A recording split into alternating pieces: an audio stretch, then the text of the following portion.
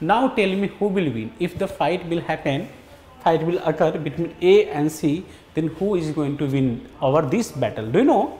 Of course, you will.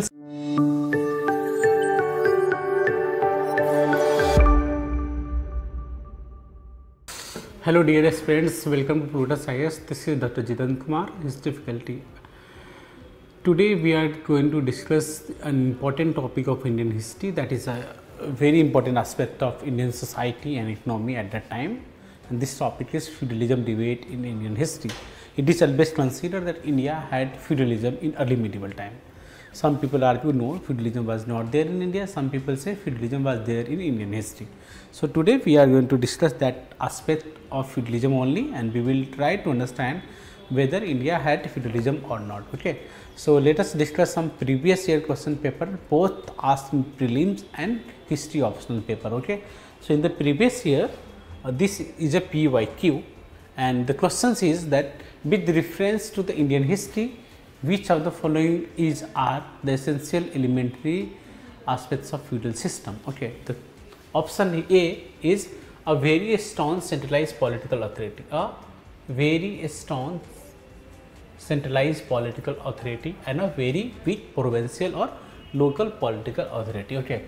So one is a very powerful, one is a very weak local authority, and then the B is the emergence of administrative structure based on control position of land.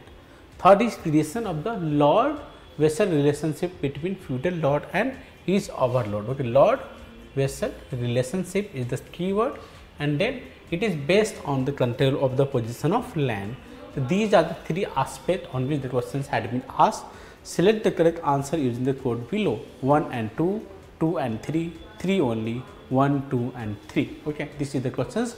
We will come to the answer of this question in the last after we discuss this topic. Okay. So, and this is the questions that we can discuss here. The question is, discuss the features of feudalism in Indian history. How was it different from the feudalism in Europe? And you have to answer this in 250 words. We will discuss this also in the last. Okay. So firstly, let us understand what is feudalism. Okay. So in Indian history, the feudalism started from new social and political groups, which is also mentioned in class 7 NCERT book, new NCERT. Okay. So in India, the feudalism will start from the tax-free land grant. Okay. So Indian feudalism starts from tax-free land grant. So let us discuss how Indian feudalism started in India. So when we discuss Indian feudalism, it is Indian feudalism. Okay, this topic is Indian feudalism, and this will from the new social and political groups, and other is a European feudalism. We have European feudalism. All right. So in India, what was happening during the time of Gupta? During the time of Gupta, there were two types of land grant. There were two types of land grant. So it was a tax free land grant, tax free land grant. One was agrahara, which was given to religious and educational purposes. It was given to religious and educational purposes. So religious will be temple, and educational will be university, like Nalanda University. Okay. And then we have a Brahmade, which was given to the personal use and the maintenance of Brahmans. Okay. So do you know what will happen? Suppose now what will happen? Let us say the lands have been given. So what will happen? Suppose this is a Gupta Empire. This is Gupta Empire, and let us say Gupta Empire had given land grant. Gupta had given Brahmade. How? What? Brahmade land grant to 500 people. How many? To 500 people. Okay, 500 individual. Do you know what will happen here? Here, what we see that in this Gupta period, what will happen? The king who had given land to this one, these people will not pay taxes. no taxes to the king, because these are the tax free land grounds. Now these people are economically powerful, so they will maintain army also. They will maintain army also.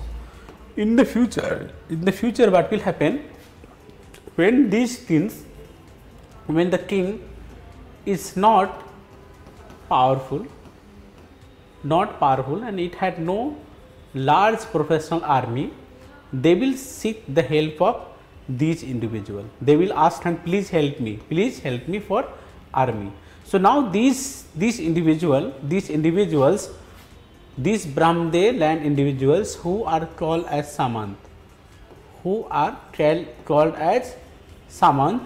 will be more powerful as compared to the king. The king will have to depend over this Samant. So this is the way. Now this individual called Samants will be more powerful and dominated the king. So the rise of feudalism in India led to the decline of Gupta Empire, and feudalism was very flourishing, especially in the Indian history, especially in the time of early medieval period. And this period in Indian history especially known from 750 AD to 1200 AD. Alright.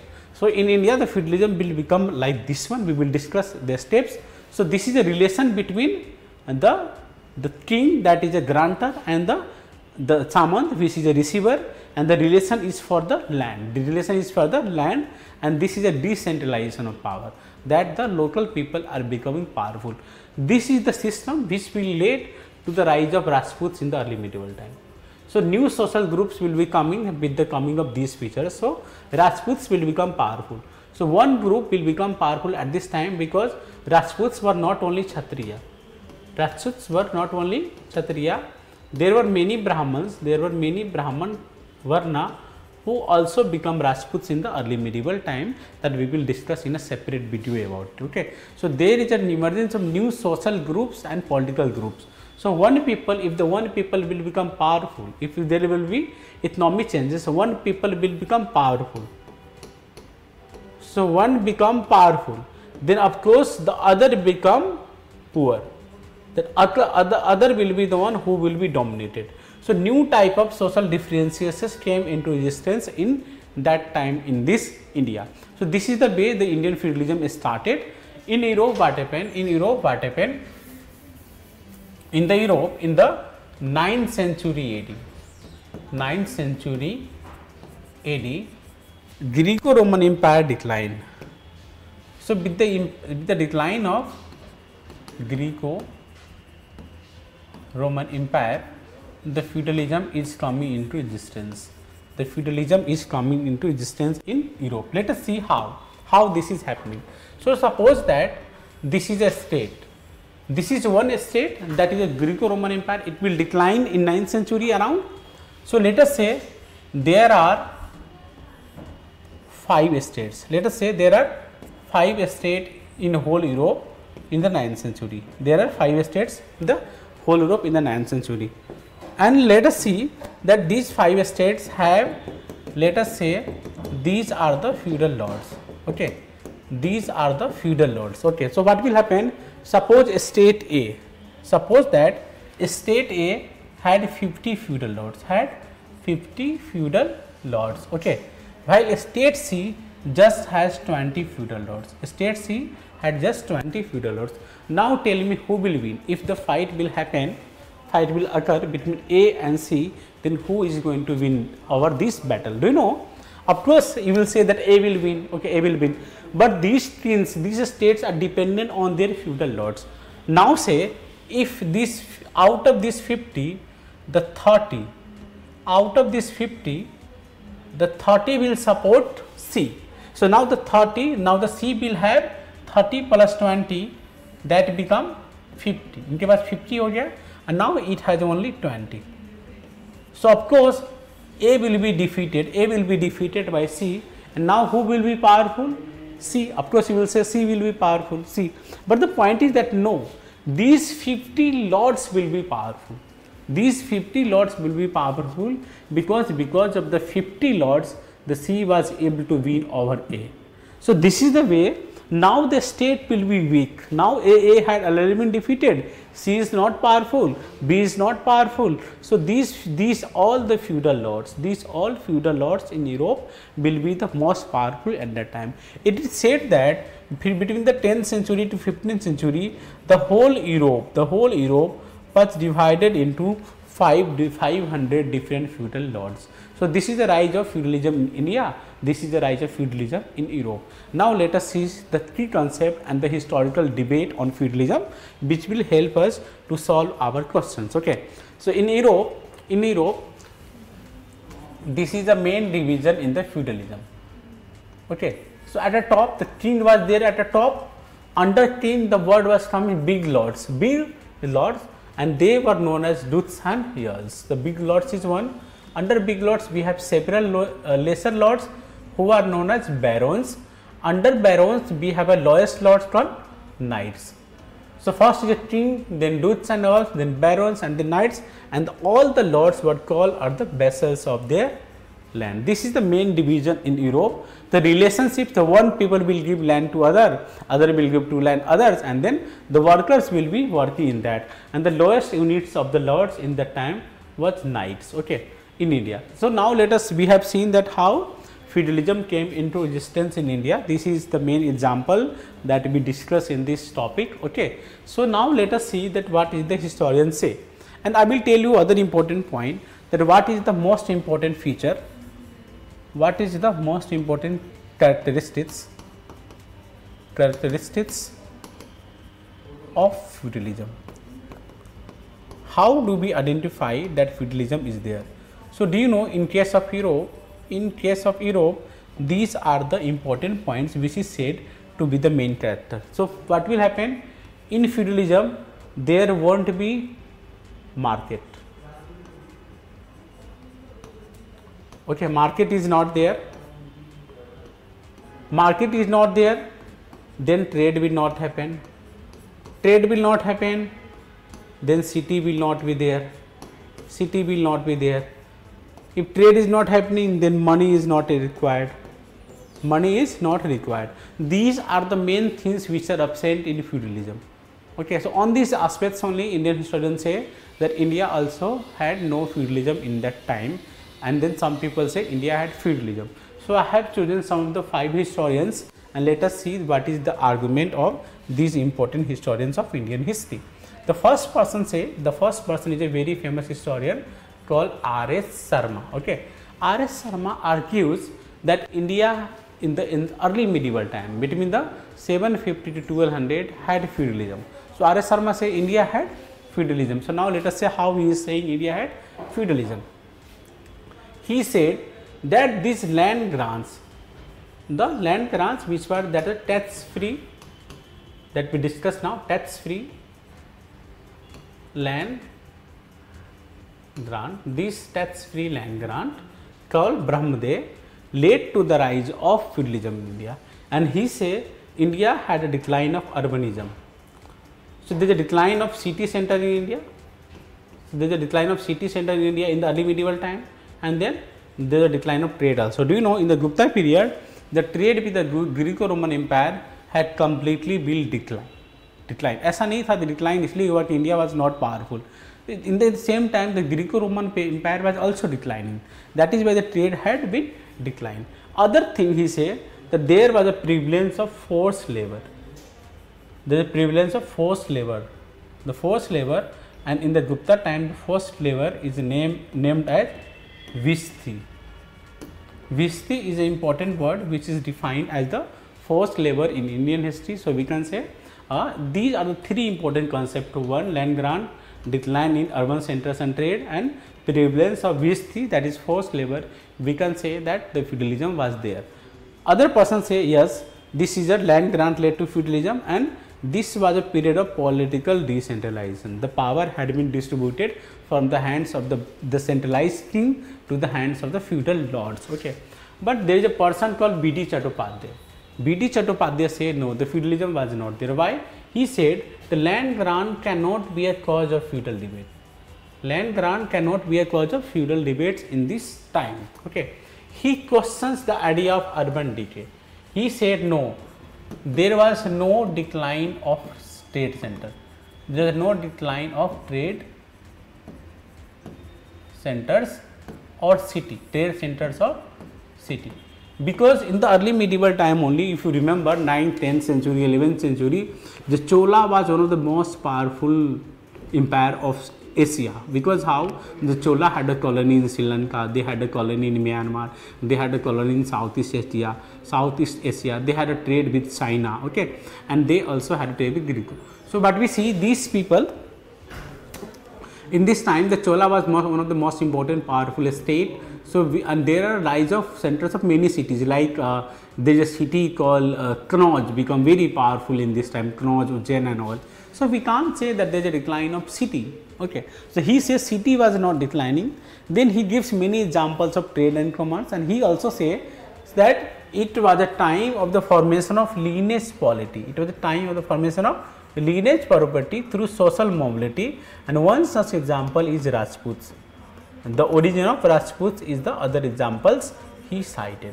So, according to B.D. Chattopadhyay, no, the reasons we cited with R.S. Sharma and B.N.S. Yadav that feudalism was there in India. This person say that the feudalism was not there. Okay. Harbans Mutia say it is a time of free peasant economy.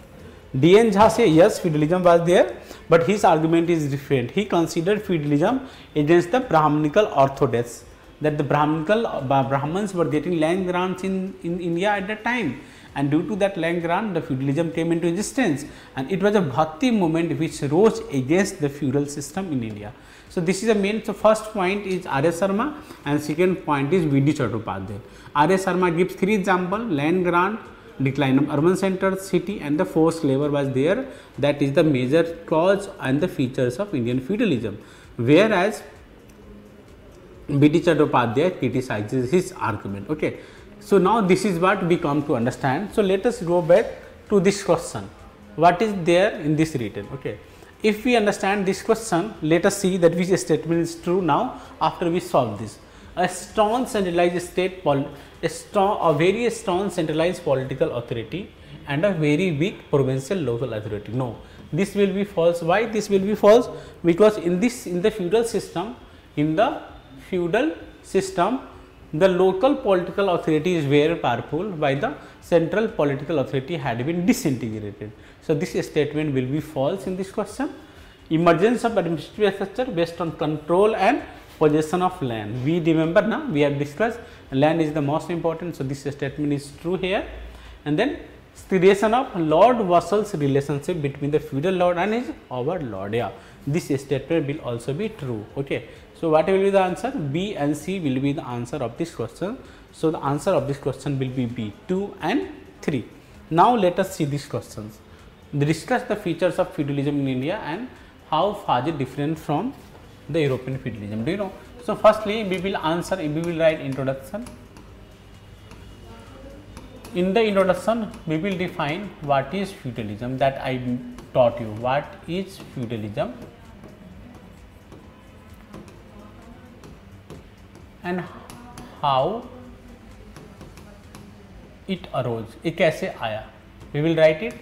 Then we will write the features of Indian feudalism. We will write the features of Indian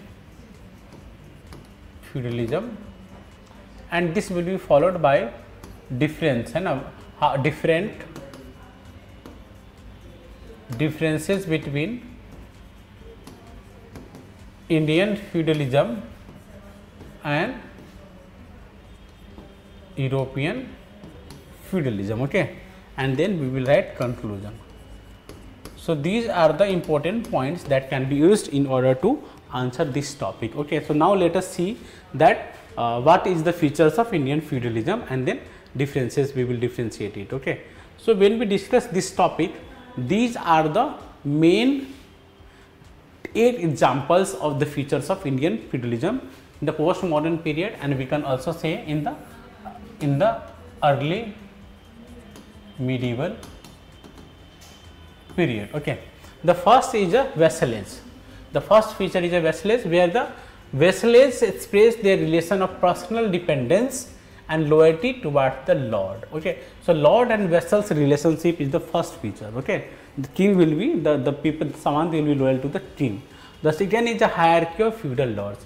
Different titles signified the positions and the power within the rank of officials. Okay. So, hierarchy, one Samant will be more powerful, other Samant will not be so much powerful. So, hierarchy is present. So, this is one vassalage. The second aspect is a hierarchy. The third aspect is a hereditary administrative positions. Now, these positions will be hereditary, है ना, one by one. And then the second, the fourth will be the decentralization of power.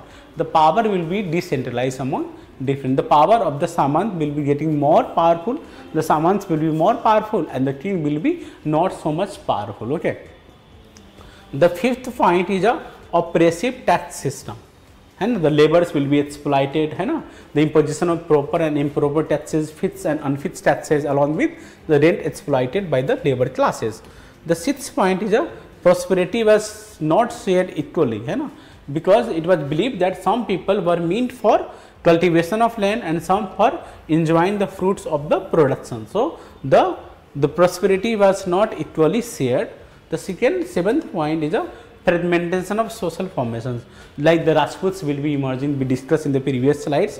And then the eighth number point features will be the manorial system. Under the manorial system, landlord granted lands to the persons who would render different services, including labor on the lands of their lord in exchange of land. These are the main component and features of Indian feudalism. Now, let us see the differences that you have to write.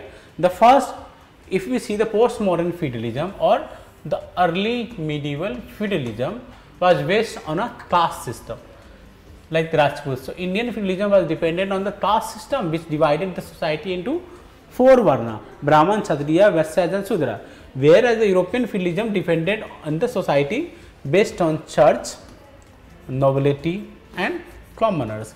Caste system was not there. Second, unlike the European system, most of the power structure within the state did not have to pay taxes. Like all the Samant in India were getting the Agrahara land grants. Sorry, they were getting the Brahmde land grants. Brahmde land grants. So, these land grants were the tax free. Okay, so they had not to pay taxes. Western feudalism, Western European feudal lords granted lands to their serfs. They granted land there to their serfs to get their own land cultivated. But the Indian kings made grants. To collect taxes and surplus. Made grants to collect taxes and surplus. So, this is the main differentiations we found. So, I hope you are able to answer these questions in this time. Okay. So, in the next class, we will bring the different type of topic and we will understand that how the feudal system was working. I will show you one more map here. This is a map in the time the feudalism is said to be there in Indian history. In the early medieval India, okay, the state was divided into so many parts. Okay. So, there were three types of state in the early medieval India.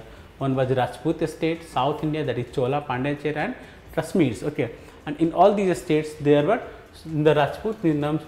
The total early medieval India is divided into more than dozen parts, and these are the different dynasties of Rajputs. In the other video, I will bring a separate video on that. I will be talking about that how the Rajputs were originated and what are the different castes and clans of Rajput in the early medieval India. I hope that you understood this topic. The first of the half questions were, the half portion of the topic was related to UPSC prelims and GS paper 1, and the rest debate is related to the optional history paper. But the point is, debate is very necessary in your UPSC interview. Also, the questions can be asked that do we had feudalism in Indian history? So, you have two historians with you, one is R.S. Sharma and other is V.D. Chattopadhyay. According to these two historians, you can directly answer the question that whether India had feudalism or India had no feudal system. Okay. So, we will see you in the other video. Thank you so much.